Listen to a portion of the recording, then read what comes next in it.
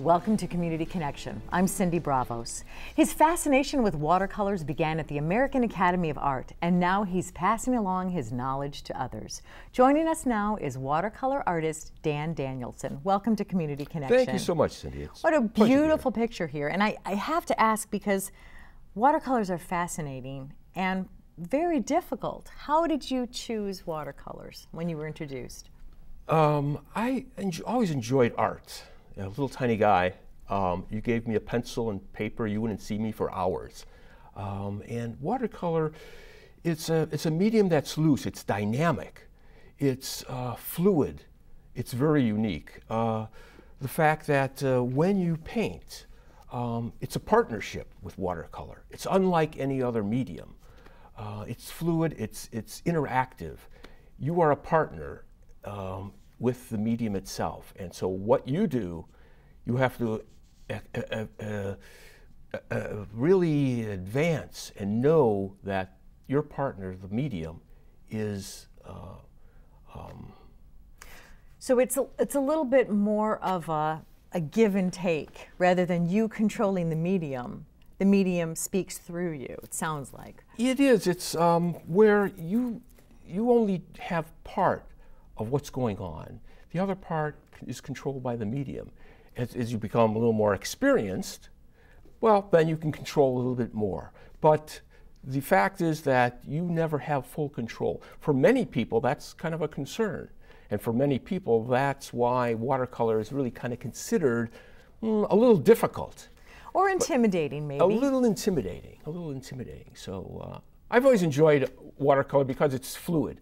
And it's really something that you have to be willing to accept. So it's less forgiving than acrylic. Definitely, definitely. And if you want full control, then maybe you should pursue acrylics or oils or colored pencil. But watercolor, you have to respect it a little bit. It's fluid, it's dynamic, it's moving all the time. And you have to know how to handle that a little bit. So you were able to parlay your interest in art into a career of 40 years in advertising. How did you do that? Well, you know what, going way back to school again, they always, when I was a kid, they say, well, what do you want to be when you grow up? And I said, well, I want to be an artist, you know, and I'm thinking, there they say, well, okay, that's fine, little Danny, but what do you really want to do? And I said, well, I want to be an artist. And you get to high school and they say, what career path do you want to take? Mm-hmm. And I said, well, gosh, I love arts. But then after a while, I realized that it's not the most financially stable career. So went into advertising, 40 years of advertising, art director, creative director, several different agencies, and I love that. Had a great time with that.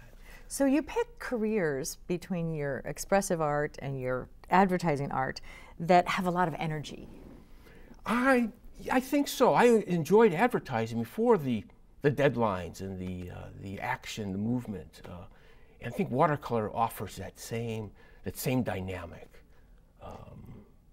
And I enjoy it now. Now I'm teaching after 40 years of advertising, retired from that. And after I retired, I figured, what am I going to do now?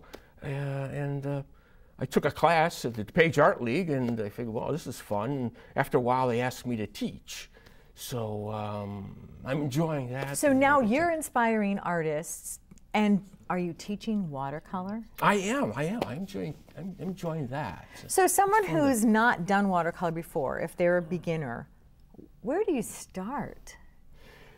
You look for, I look for the desire. The desire is more important than talent. People are, again, like we were talking about, are a little intimidated by watercolor, but really it's about themselves. It's a matter of building of confidence.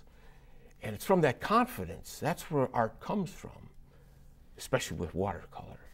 So you created a piece that's going to be used in a play that's opening, and I will come back to the DuPage Art League, but you created a painting to be used in the steel beam production of Scatter the Pigeons. And this was a piece that was created by one of the characters in the play, so it wasn't really your interpretation. So how did you go about creating it? Well, I kind of drew upon my, my background in advertising, working with people, and many times in advertising, you don't really do exactly what you do as an artist, but you follow the lead of something. So in this case, I talked with the playwright, and he needed a painting for his play. And so it had to fit in with the play, obviously. It's not really, it's my interpretation of what is needed by the playwright. So you created that drawing or that painting through the eyes of the character rather than through the eyes of Dan Danielson. Yes, exactly, exactly. So it's me, I'm kind of the tool. It's my interpretation, but the inspiration really comes from the writer. And that's where really, it's kind of an interesting, I love it. It's an interesting way of... well, you have beautiful works, and they're showcased on your website, dandanielson.com. We wish you continued success. Share your passion, and thanks for being with us. Well, thank you so much. It's a pleasure to be here.